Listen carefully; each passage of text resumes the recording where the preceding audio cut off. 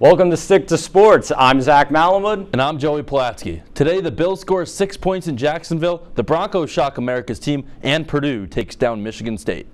Roll it.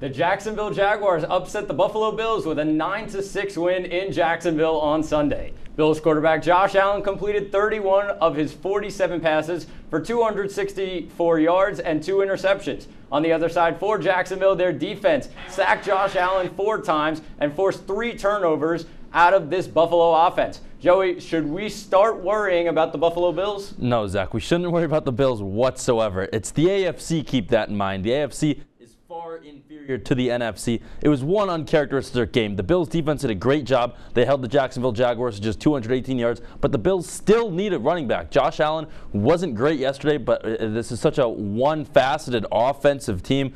But Josh Allen knows they played poorly. It was one letdown game. It's not the end of the world. They're going to play the Jets next week. The Jets beat good teams, so we'll see. But I wouldn't worry about the Buffalo Bills at all. I can see what you're saying. I'm a little bit worried. They're still my pick out of the AFC and definitely out of the AFC East, but they need to have a better game plan on offense. They ran the ball 9 times yesterday. They rely so heavily on Josh Allen, and they should. He's an MVP caliber player every single year. But what happens when he's not playing as well as he should be in a game? Credit to Jacksonville. They had a great game plan on defense to shut down that quarterback, but we expect more from Buffalo. And they know they need to be better, especially if they want to advance far in the playoffs. The Denver Broncos defeated the Dallas Cowboys 30-16 down in the Lone Star State Sunday afternoon. Denver's defense was outstanding, holding Dallas to 290 total yards and keeping the Cowboys off the scoreboard until late in the fourth quarter. Zach, every team in the AFC West now holds a 4-win record. Do you think the Broncos even have a chance at winning this division? They definitely do. I think a lot of their offense needs to come in the run game, though. Going into this year, everyone expected Melvin Gordon to be the starting running back and Javonte Williams to take over midway through the season.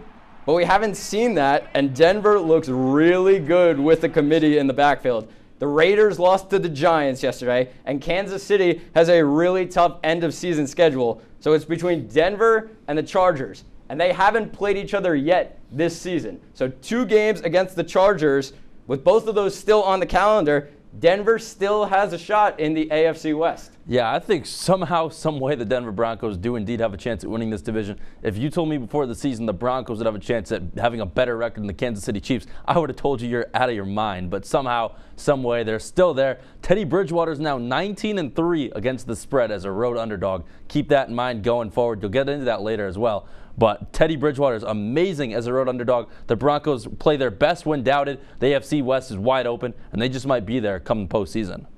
No doubt. The Tennessee Titans moved to 7-2 after a dominant defensive performance against the Los Angeles Rams on Sunday. Matthew Stafford was picked off twice in this game, with Kevin Byard taking one to the house midway through the second quarter.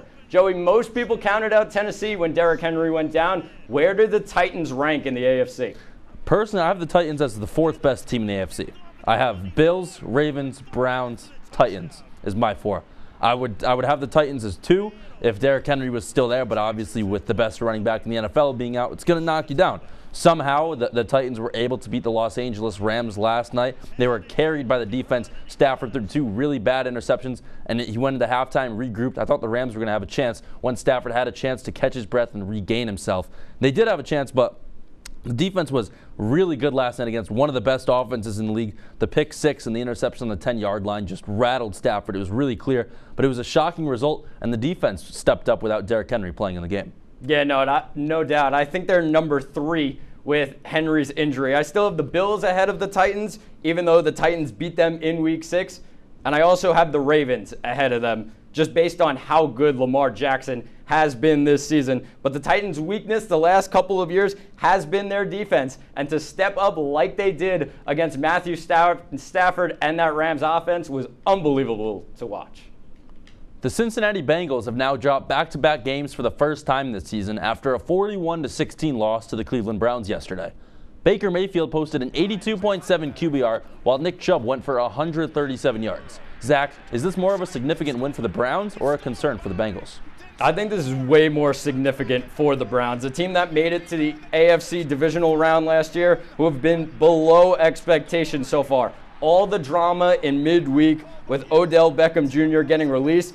Baker Mayfield looked okay yesterday, and the defense dominated, forcing 3 turnovers against Joe Burrow and a Bengals offense that has been really good so far this season. Nobody expected the Bengals to be in the playoffs. A lot of people expected the Browns to be there. So the Browns winning in Cincinnati is a huge win for Cleveland. Yeah, I think there's going to be a great division coming down the line, but this was a huge win for the Browns. The Cleveland Browns got that swagger back yesterday. Baker no longer has to worry about finding Odell, whether Odell fans think he wasn't finding him enough, and whatever it was in the back of Baker's head, whether he wasn't throwing it to him enough or Baker thought he was going to try to throw too much, whatever it may be. But also, the Cleveland Browns are finding out how to use Baker Mayfield with this left torn labrum. He was in the pocket a good amount yesterday, but he was still efficient, and the running game with Nick Chubb yesterday was really good. We're going to take a quick break here on Stick to Sports. Up next, we take a look at the NBA season so far and check in on the college football season. Stay tuned on WTOP 10.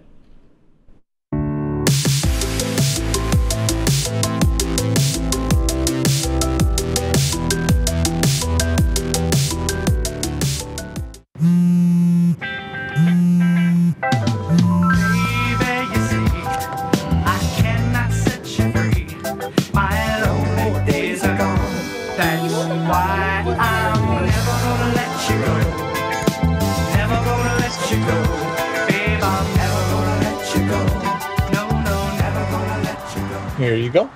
Thank you. Thank you. Never gonna let you go. Never gonna let you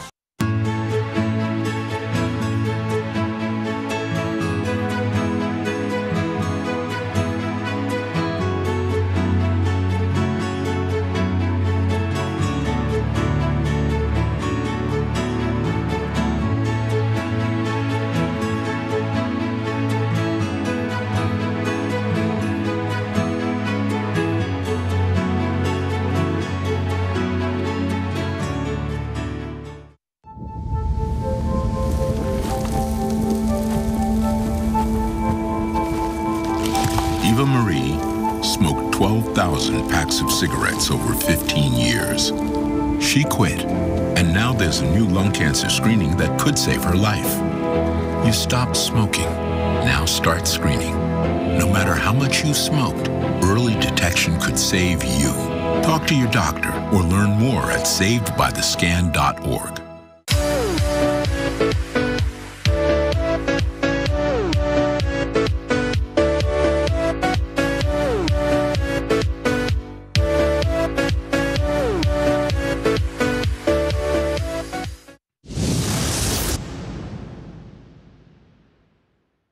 Welcome back to Stick to Sports. The first college football playoff rankings came out last Tuesday, and the committee placed the Michigan State Spartans at number 3 for the first time since they made the playoff in 2015. The Spartans traveled to Lafayette over the weekend and took a 40-29 upset loss against the Purdue Boilermakers. Joey, were we tricked on how good Michigan State actually is? No, Zach, in all honesty, I don't think we were. Purdue's just been playing up to teams all year. They got that win against Iowa a few weeks ago, now added Michigan State to the graveyard. But Aiden O'Connell had 536 yards and 3 touchdowns, while his number 1 wide receiver, David Bell, had 11 catches for 217 yards. David Bell ranked 6th in the NCAA in receiving yards, and Michigan State hasn't had a lockdown number 1 corner all year long. The leading receiver from opposing teams has gone over 100 yards in 4 of the past 5 games against Michigan State, and their defense has been having troubles against a number 1 wideout all year long, and David Bell proved that yesterday,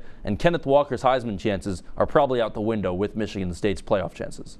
I think we were tricked a little bit, and Michigan State had an amazing comeback win against Michigan a week ago, and we shouldn't take that away from them.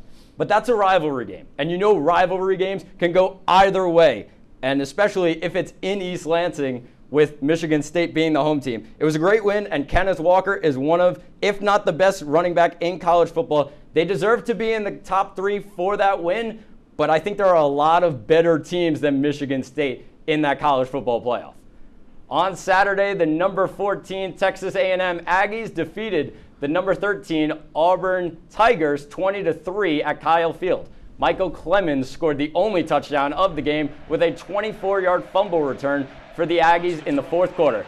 Joey, a really defensive game in the SEC, but A&M deserve a lot of credit for what they've done without starting quarterback Haynes King this season, right? Oh yeah, without a doubt. I mean, whether A&M won that game or wherever they finished this season, they beat Alabama this year. The season's a success. Isaiah Spiller was great last year for A&M. It was huge for this offense, and he returned. And their defense has been outstanding all year long. Against Alabama, they gave up 38 points, but besides that, they haven't given up over 26 points all year. The defense carried A&M in this win over Auburn. The defense has been great. They're now 7-2. They've been really solid in the SEC all season long. Yeah, A&M deserves the credit they can get. This defense has an argument to be the second best in the SEC behind the Georgia Bulldogs.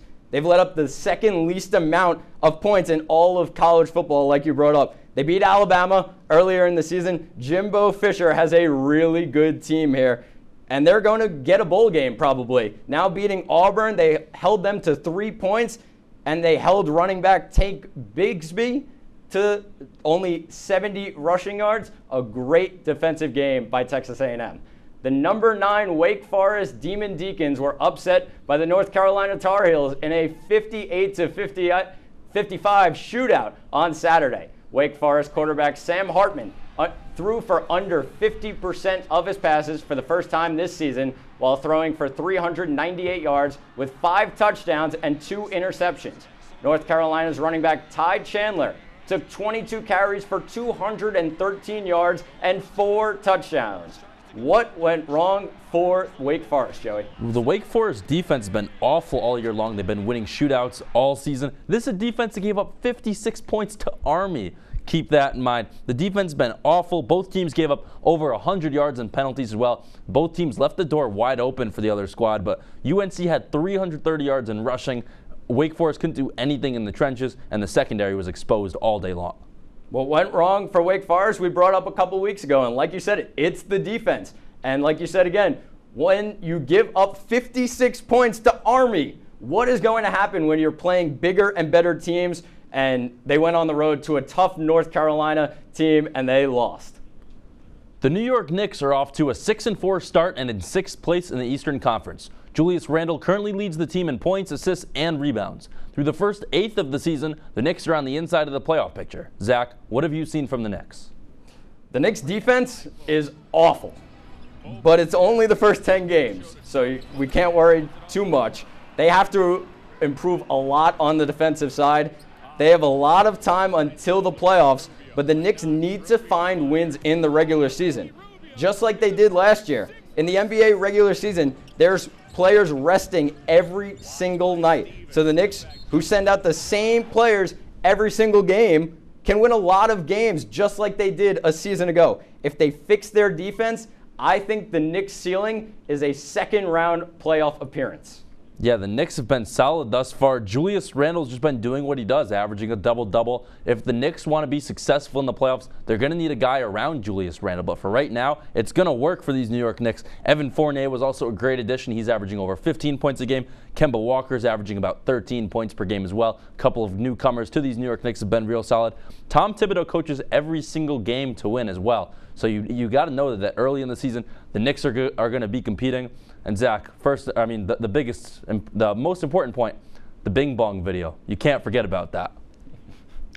The Brooklyn Nets are in 3rd place in the Eastern Conference with a 7-3 record through their first 10 games. Kevin Durant leads the squad in points and rebounds, while James Harden leads in assists. Zach, what have you seen from the Nets in their first 10 games? The Nets are having a great season so far, as they should. They're scoring just over 105 points per game and are still 4 games over 500. Nobody expected that. My one worry about the Nets, and it's going to hurt them in the playoffs, where are the big men? Aldridge, Griffin, Millsap. This would be a great team if it was 6 years ago. But the Brooklyn Nets now, who is going to guard Giannis Antetokounmpo?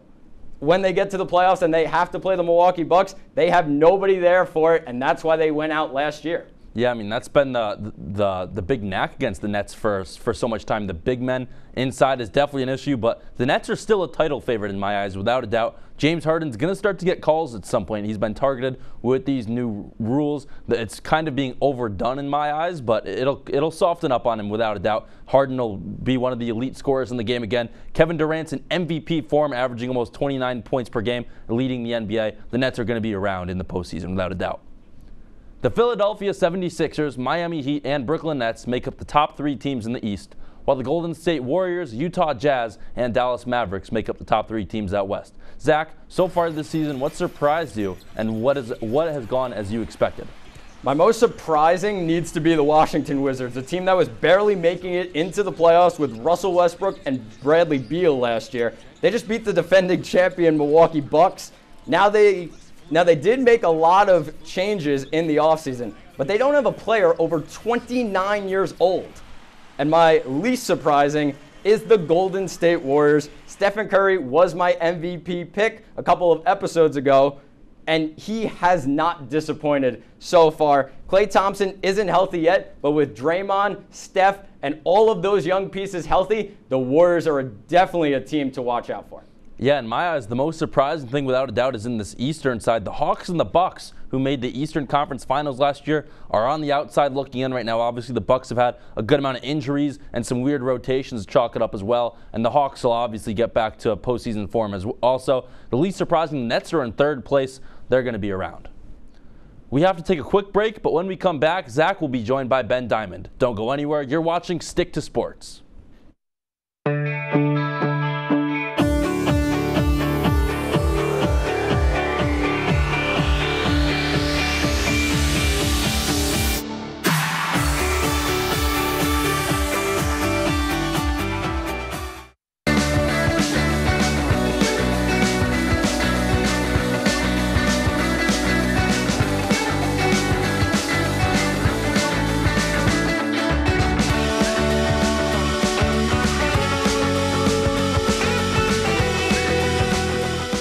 It takes less than 1 minute to find out if you may have prediabetes.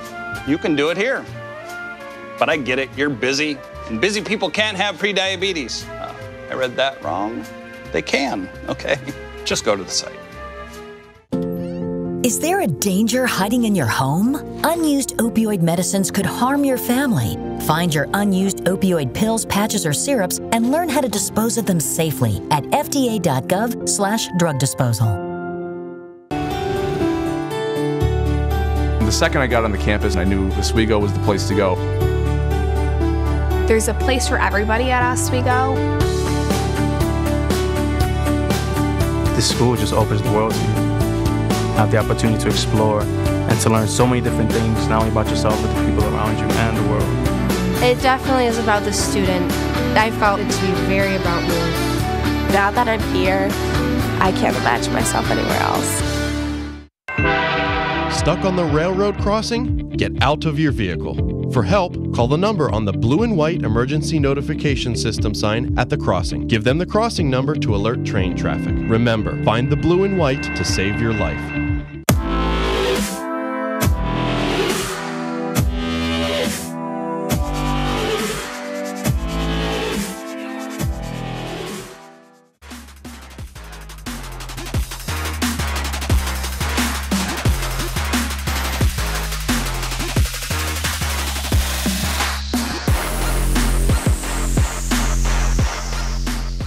Welcome back to Stick to Sports. Joining me now is Ben Diamond, one of our producers. Ben, what do you have for us tonight?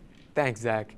After suffering a forearm strain in the start of 2020, Justin Verlander revealed he would need to get Tommy John surgery, which would keep him out of the entire 2021 season.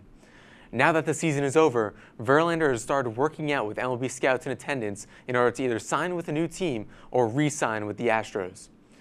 In his bullpen, the 39-year-old right-hander was able to get up to 96 miles per hour on his fastball. If he can get back to what he was before the injury, what teams would benefit the most? Well, I'm going to knock this one out right away. I don't think he's going to the New York Yankees. Those reports have been out. I think there's an opportunity, though, for him to go to the New York Mets. The Mets pitching can always improve, and I think a man like Justin Verlander behind Jacob deGrom can be a very dangerous duo in New York. But in the end, I think Justin Verlander is going to stay in Houston. They lost the World Series because of pitching, in my opinion. When you don't have reliable starting pitching, you cannot win a World Series. Yeah, I agree, and I think other teams that can really benefit from the addition of Verlander, the Padres, the Mets, the Astros, of course, because if they lose him, they lose a very valuable pitcher. The Dodgers, who is pretty thin with Kershaw being a free agent right now and Bauer being a question mark, as well as young Dustin May, who is out until at least mid-May. And I think that these teams can really benefit from him. Over the weekend, Odell Beckham Jr. was released by the Cleveland Browns after a controversy stirred when his father posted a video about Baker Mayfield not giving his son the ball enough.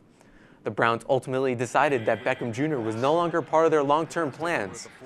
Now he will have to go through a waiver period where a team is likely to pick him up, but the teams with the best bid are teams that are not in contention. And Beckham Jr. wants to go to a contender, but if a team out of contention picks him up, will he suck it up? Or will he try to force his way out? I think Odell Beckham Jr. will be a Seattle Seahawk when all of this is set and done.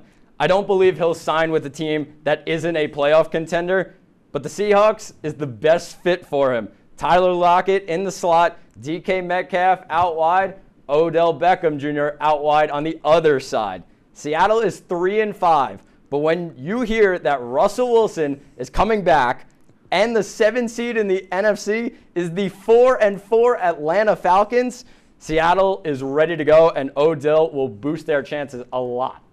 Yeah, I think even if he were to go to a bad team, I think he'd still suck it up because at the end of the season, he'll be able to sign with any team he wants. But I do agree with you. The Seahawks probably are the prime contender to get Odell Beckham Jr. And fitting him with DK Metcalf and Tyler Lockett, I really don't think that there will be a better wide receiver core in the league than that one in Seattle. Throughout the summer, Ben Simmons made it known that he no longer wanted to be a part of the 76ers franchise.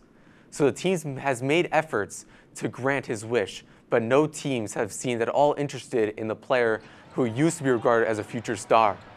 That was until recently when the Boston Celtics have seemed interested in the Philly guard.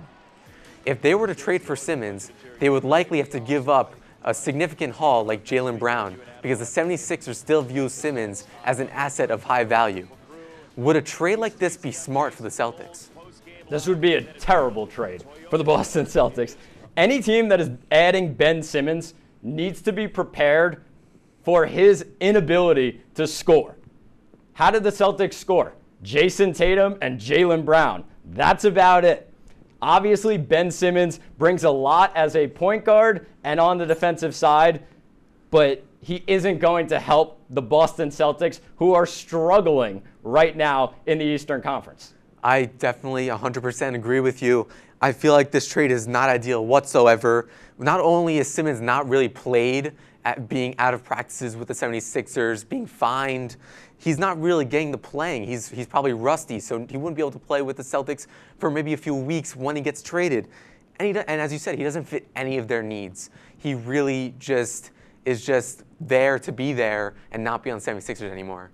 I think if you're the 76ers and you can get a deal like that and get Jaylen Brown, take that at any chance you get. It's going to be really interesting to see what happens with Ben Simmons. But we'll take a quick break here on Stick to Sports. Thanks once again to Ben for his segment. When we come back, Joey and I will go through our best bets and what to watch for. Don't go anywhere. You're watching Stick to Sports on WTOP 10.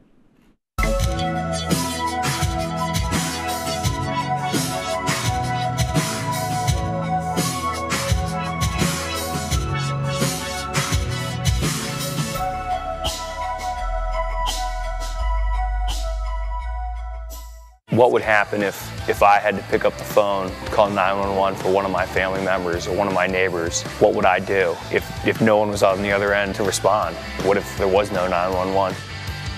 that you can be a part of the solution. Anybody can be a firefighter, male, female, younger, older. We have school teachers, we have leaders in business.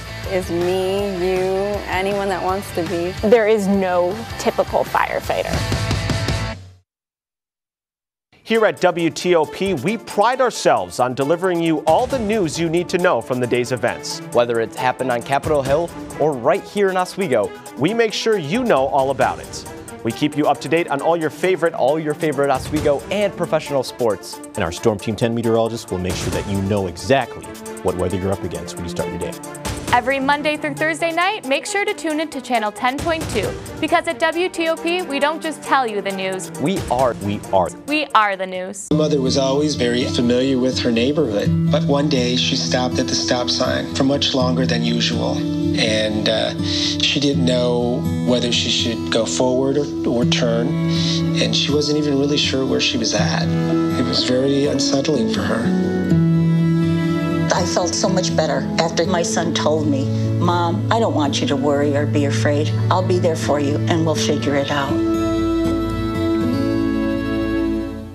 Opioid dependence can happen after just 5 days. Know the truth, spread the truth.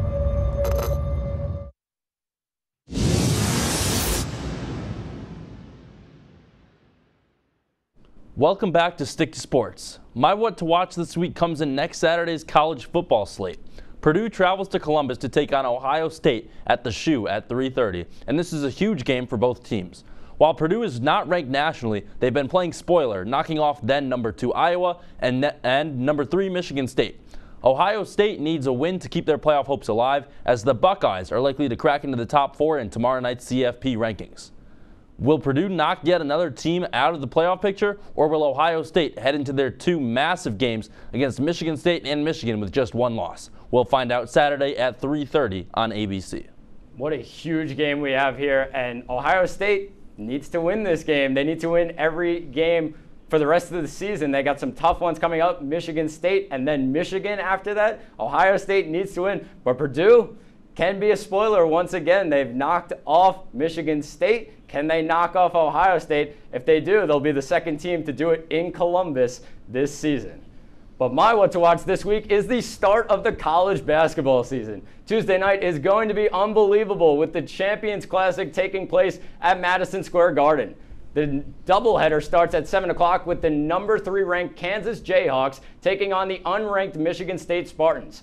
Bill Self against Tom Izzo will not disappoint as both teams look to come back from early NCAA tournament exits last season. The second game of the doubleheader is a matchup between 2 monster programs in college basketball as the number 10 ranked Kentucky Wildcats take on the number 9 ranked Duke Blue Devils at 9:30. This is Duke coach Mike Krzyzewski's final season, and he wants to go all out. He's bringing in 3 top 25 recruits. Kentucky also did a great job in the offseason, bringing in 2 top 25 recruits along with 3 4-star transfers. Finally, I'm looking at number 1 Gonzaga. They take on Dixie State on Tuesday at 9 o'clock. I cannot wait to see the dynamic duo of Chet Holmgren and Drew Timme. College basketball is back, Joey. Poor Dixie State, Zach, being sent to the slaughterhouse. But I'm excited for that Duke game, though.